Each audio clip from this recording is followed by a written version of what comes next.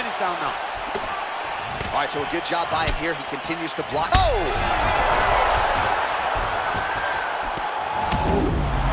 Picture-perfect body shot there. He's going. Oh, he's got it going now. Nice connection there, D. Whoa! And just like that, the fight is kind of damaged because the fighter's cooked. Yeah, he's done. He's thrown everything with absolute power. And now it does not. Oh!